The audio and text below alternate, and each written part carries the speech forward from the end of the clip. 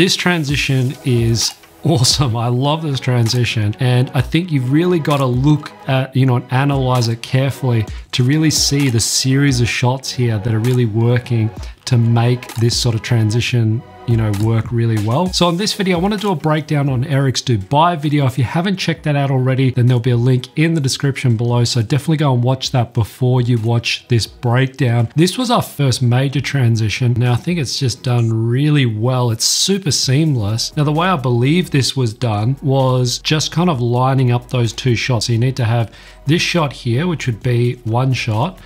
Basically, he's either holding the camera out of this vehicle or he's shooting from a second vehicle, to get this shot here of the tire. Then for the second shot, he's starting with probably the gimbal upside down with the camera mounted. Then he's doing what looks like to be some sort of, Luma mask here of this wheel. You can see where the red is kind of being removed just here.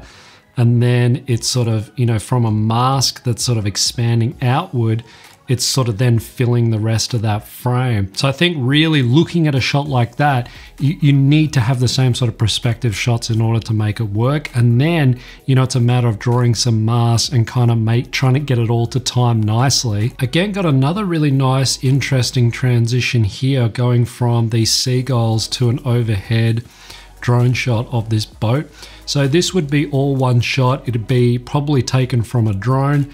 Then, for this shot here, looks like, done basically like a color key to remove the blue part of the image, which would have been the sky. And he could have added to the second shot, which is the shot here of the boat, he could have added a bit of blur because we can see that's out of focus and then comes into focus. Now, if you're someone who's looking to create your own videos and your own video effects, then you're probably looking for faster and faster ways to do that. One of the ways is by using today's sponsor, Envato Elements.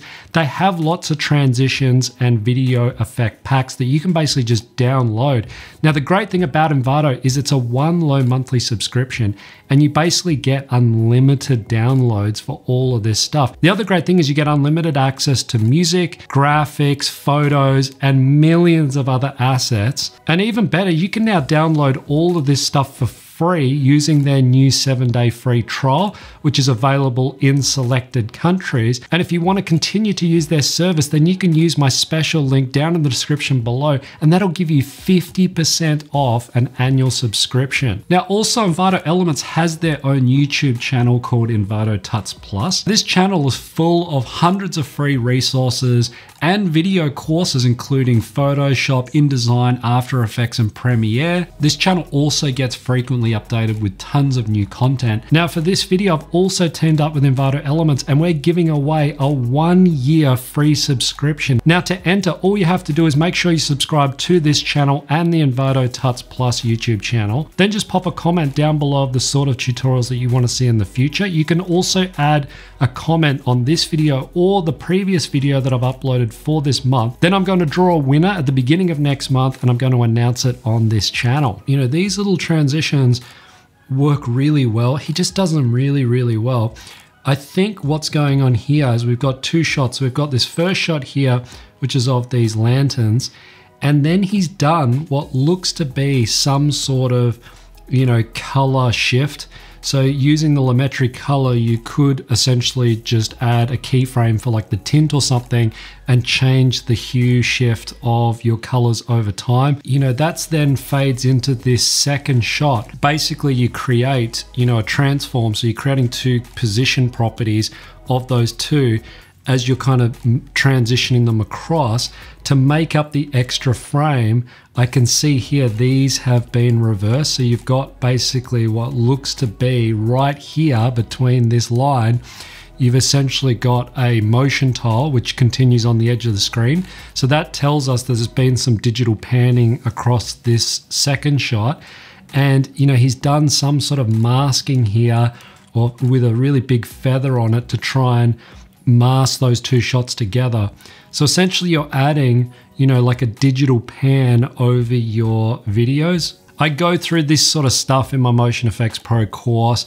I talk about digital, using a 3D camera, but also using nulls to kind of create that digital motion. You have to do that when you don't have the natural movement in your shots. So if your shots aren't naturally panning, you have to add that afterwards. That's how you do it. This whole sequence is great here. It's just a lot of quick cuts. He's really good at like picking the exact shots that he needs in order to make this all work. One thing when you're doing any of these sort of transition is matching the direction. So you need to be matching your camera's direction and generally speed as well. And to make it all work, you can use motion blur, you can use mask with a lot of feather. And if you do that, you'll find a lot of these transitions will just work really well. He's kind of got this shot here, which obviously would have been, twisted 90 degrees. So it would have been facing upward. And as the lights are kind of moving along here, that could have been digital. It does look like he's added some sort of glow effect over the top of this shot, twisted at 90 degrees to line up with the fire that's coming out into the hot air balloon. So it's kind of, again, he's masked this out. This would be pretty easy to mask out because it's got a dark background, and using the glow, again, it's just really creative, but like having that glow sort of move through and then that leads into the fire. Again, movement, this is all about, doesn't have to be just camera movement. It could be something in the frame that's moving. If you've got a car going really fast through your frame and then you cut to a static shot, it doesn't really work, but if you cut to another movement, something else that was moving really fast, if it was going from a car in one shot to a bird or an animal moving really fast in the next shot, that movement can work. These shots can work in that way. This shot here is fantastic. I absolutely love this shot. When I'm watching any sort of cinematic video, it's not the effects that impress me, it's the way that it's creatively been, put together. It's having that ability to think creatively about these shots from when you're filming them, and then when you're in the computer looking at shots and seeing how they can work together. If I was going to attempt a shot like this, I'd be looking at this as one shot here. So this would basically be a mask that I would draw along here. So the drone FPV shot looks like it's starting in a dive and then it's sort of moving down into, following the ridge line.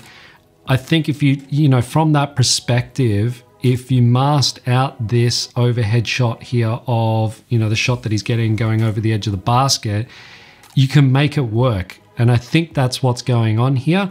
It's kind of lining up those two shots really nicely, and it just kind of works really, really well. This transition is awesome. I love this transition. And I think you've really got to look at, and analyze it carefully to really see the series of shots here that are really working to make this sort of transition, work really well. So this is all one shot here underwater.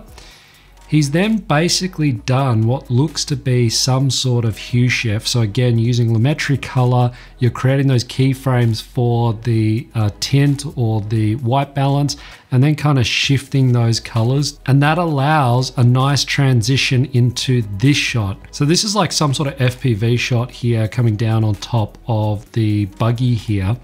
But before that, it looks like there's two things, or there's a couple of things going on. The first is we've got some sort of digital zoom. So the camera is doing some sort of, zoom effect into this area here. So we can see that happening right here.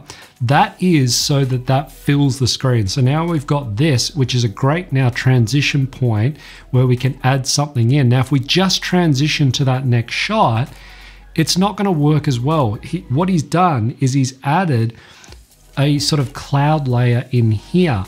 Now that could be a cloud layer with some, a transparent background. But if you watch the edges here, just watch really carefully on the sides of the screen when this is going on, you'll notice that they're warping. He's added some sort of convergence on the lens. What this does is it basically flattens out that image. It's almost like adding a bit of a digital zoom or a warp zoom to your video clip to kind of make those all blend together. Once you kind of layer them all together, I think that's how this shot was done. So that's it for the major effects in this video. There's tons of little, effects and lots of great cinematic shots in there that he's done. If you like this video, I can give it a thumbs up or a thumbs down. If you love this video, then maybe consider subscribing to the channel. If you want to see more videos just like this, then you can check them out over here on the side of screen. Thanks for watching, and I'll catch you in the next video.